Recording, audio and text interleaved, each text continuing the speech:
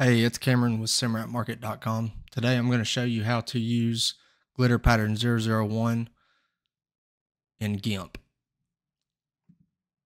What I've done is I have added a file specifically for GIMP to the download for glitter pattern 001. Now, this is a merged file. Typically, Photoshop and Photopea users will have layered files that they will transfer into each spec map group. What I've done is I've merged this so that it's easier to use with GIMP. So I'm going to drag that file over into the custom spec map group. And because this is a merged file, you need to put it inside the spec map group, but not in one of the channels. It needs to be above the channel, above the channel groups in GIMP. So when you've put it in there correctly and you turn your spec map group on, you should see this. Now, from here, we're going to apply the spec map pattern only to the lower red sections of this template itself. So you need to select the selection tool and make sure it says sample merged. What that does is it doesn't sample an individual layer. It will sample everything that's visible.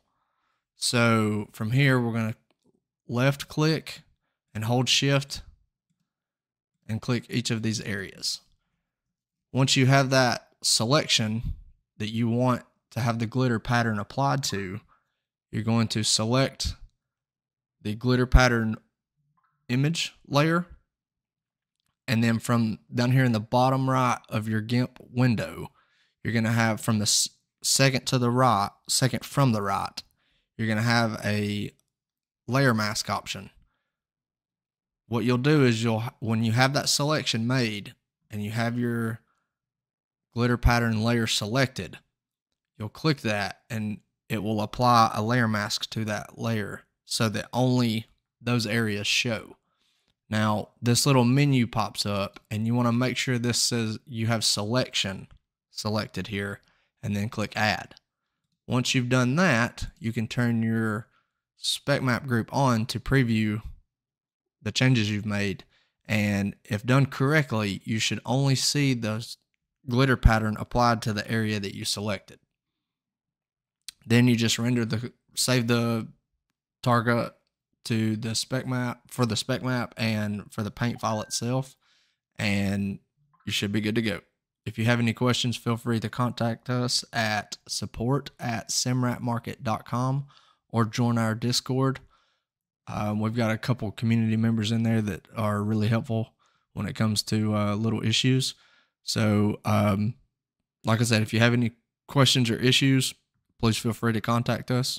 The link for the Discord is on the website in the very top. There's a blue banner at the top of the website, and you can just click that banner.